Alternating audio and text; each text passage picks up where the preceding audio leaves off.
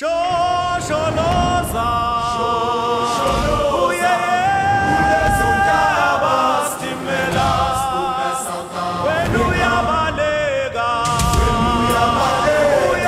BANTSU bus route project in the Free State is playing an integral part of an infrastructure that is stimulating economic growth and reducing social and economic costs within the area. The Department of Police, Roads and Transport within the Free State, it's in support of the initiatives where we need to drive local economic development, eradicate poverty and ensure that there are job opportunities on all infrastructure programs that we are implementing. This project has been designed in such a manner that targets of job creation are met, particularly in the employment of youth and women. In the process of design, we have tried to design it in such a manner that both the targets that are usually required of job creation, of gender equality and youth and adult are addressed on this project. A labor-intensive approach to this project has ensured the involvement of the community and enhanced skills development. When we designed this project, we were looking at ways in which we can do a labor-intensive project. So we looked at ways in which we can avoid to more of conventional ways of constructing the road. So the first thing was to, instead of doing a tarred road, we decided to do paving. Because on paving, you create more employment because it will be labor intensive. If you were to look into our history, projects of this magnitude were done conventionally through the use of machines, which on their own, they are not in supportive of ensuring that there is job creation and decent job opportunities. This type of work creates an opportunities for both parties, for both the contractors, but also for the people that work for them, in terms of the skills development, in terms of whether it is administrative skills, engineering skills, health and safety skills, and these are the skills that they can utilize even if those contracts are over. The system here is more Procon will be the project managers. There's no contractor, the community is the contractor. We just hire the people, the CLO and the councillors. They give us the general workers from the houses which we know there is no income. Then all those people, we train them, then they work as the contractor, the community itself. Most women are employed in this project, thus addressing the vicious cycle of poverty experienced by women in rural communities. If you were to look at the women content in terms of proportion, we've got many of them, which in our history, most of the women were disadvantaged. They were not involved in terms of job opportunities and youth and so forth.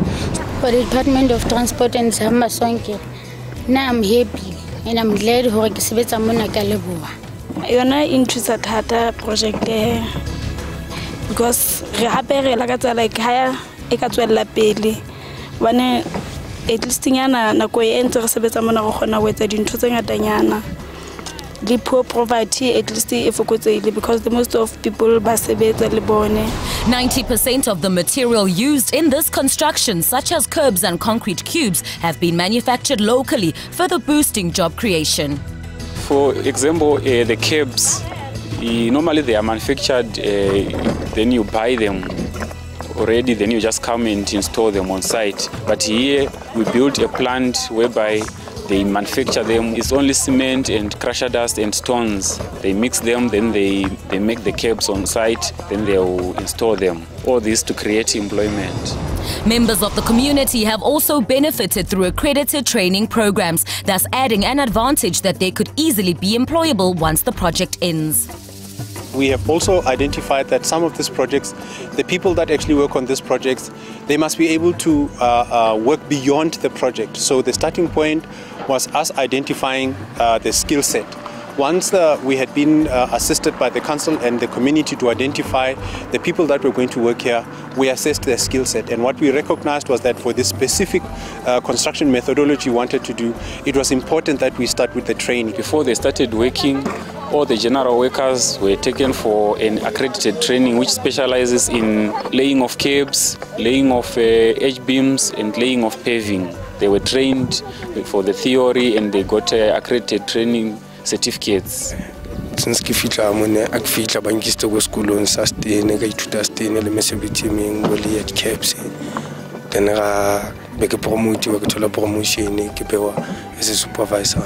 Ke gainile skill sa go ke kgona go paka page le pace ya teng ke kgona go test ke be speed e ho ja ine le tholo gore ne ke sa itse at all.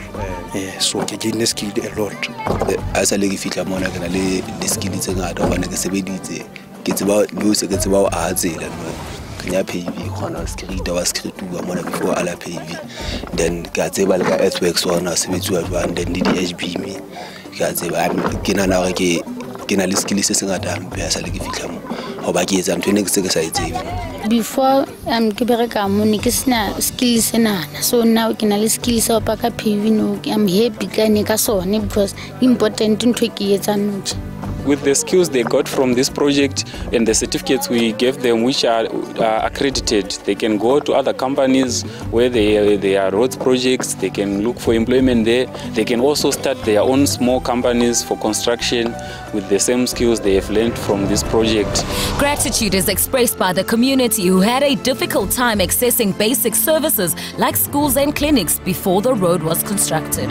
The taxis, they were reluctant to come this side also because of the road condition, but now they are using this road frequently. And the other problem was during rainy days, the road was very slippery also, even with the ambulance.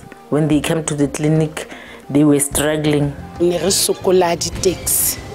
Ba mohare go di-taxi di batho ba di-taxi ba lla ka go tsela ya rona ha e so ne ra re le ditoropo o no ya sebaka sa go sa khone gore o teka nako ba sa re tlise, so ke nagana go banka go ga tsela e go thusitse thata. We had a lot of problems like the prop shaft of the buses that are being exchanged in a short period of time because of the gravel road, and we could not reach some of our clients as the passengers. Now that we have a paving, it's much better. Without accesses, it will be very difficult for our communities to access important facilities such as cemeteries, schools, educational programs, where our government tends to put more emphasis that we need to support.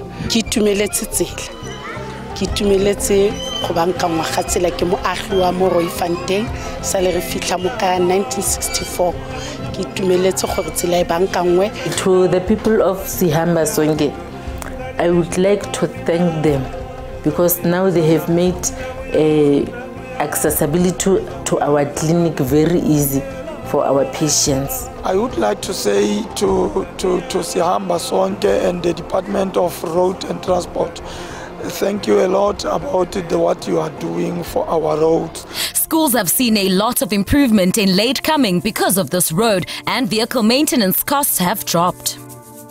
We are so grateful to have this road. The late coming, due to that previous road before this construction, your majority of us, we arrived late at school. And then since they have developed this road, I take 5 minutes from where I'm staying to school. It has really contributed a lot. We have really benefited from this road because in the past we used to struggle. Even the teachers who would travel from the location to come to school, it was very difficult to take a taxi to come to this location. I have not changed my tire since the road has been developed. And then this thing of wheel alignment due to the potholes and the like, since we have this new road, really I've saved a lot financially. And I think it's not me alone, my colleagues, we are so excited. There's been a marked improvement on road safety as a result of this project. We used to read about how to cross the road in the books.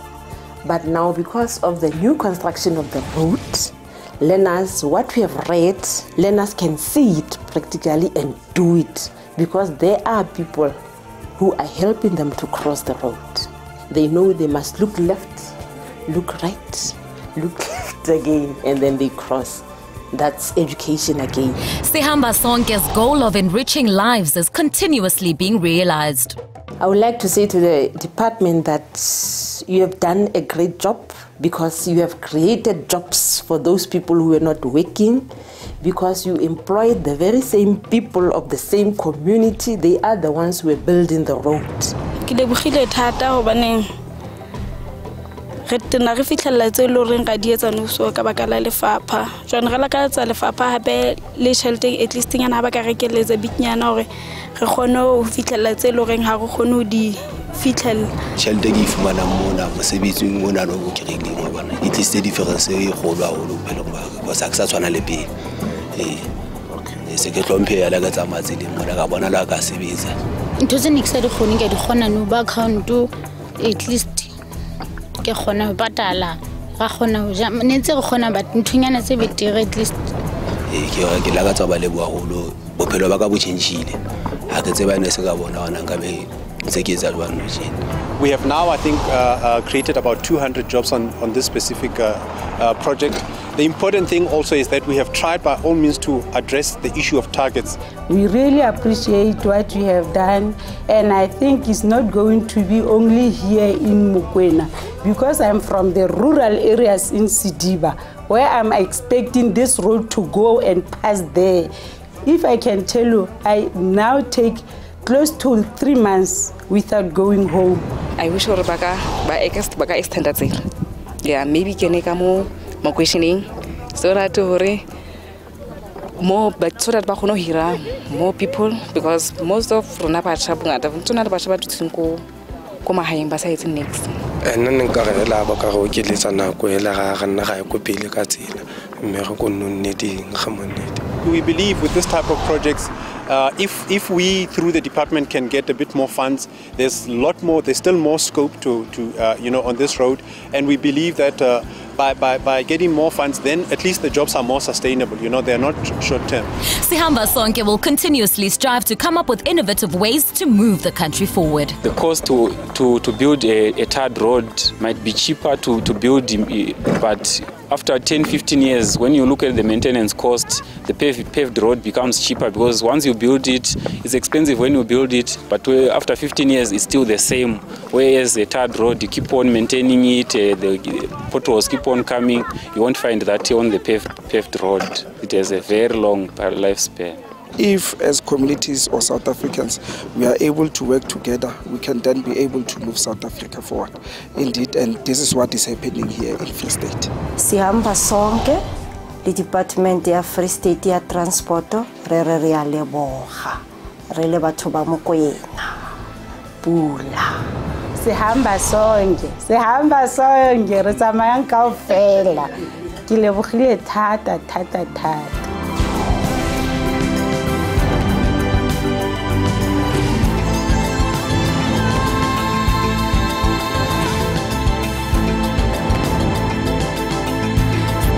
Sihamba Sonke, unlocking economic potential for local communities.